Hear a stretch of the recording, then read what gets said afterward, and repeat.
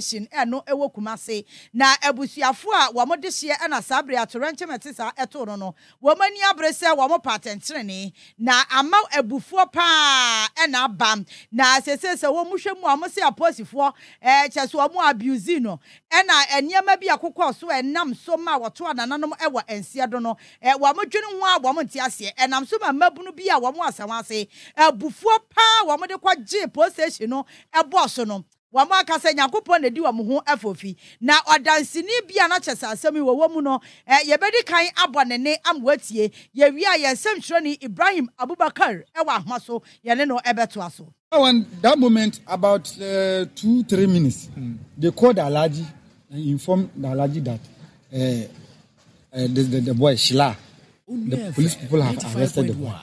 And he said, we are all working here, but how come that they have arrested Shila?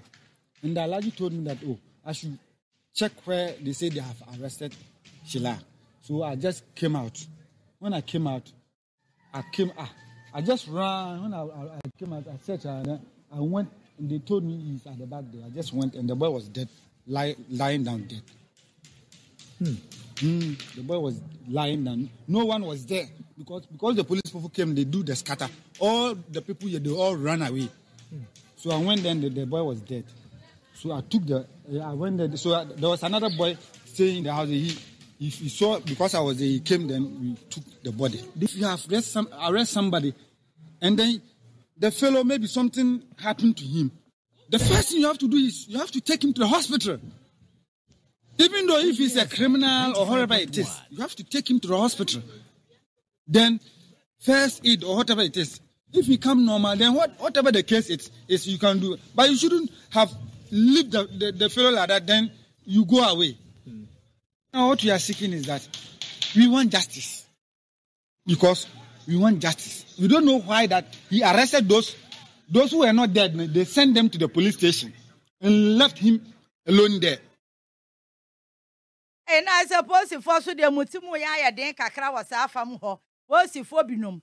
And si se nia se mo koye den na se nipa yi mo ache na fra na bibinia enka mo hwe kwa mefa so nipa no kwa because mo dia mo protecting life and properties mo re nyame anima ama nipa yi wagu enti ama busuafo no wo adwapa wo mbuafu na awe se nia mabru no kwatwa post station hu hia ya wo mo akasa no nyame de do mo afo fi bo mo ban ko mo akasa wo behu ena reinforcement so kra be ka ho enti ama aye deja e wasonase ya no ewo Kumasi ene ne mpatemu Ibrahim ewa ahwa no so ana Ibrahim yensanka no yensaka na ye ne bedi nkomo ne abisa se so anya bia asami sampoten ena ekro enti Ibrahim ma ye de yento aso enti ne yemfiri se wo Kumasi enti ne yento aso ne yenko enti be kompepie mu ewo atebu na ese police command no ena wo mo so akoba bia enura nipa bi kobokro no ko wia mobile phone ni sika na wo kokum nipa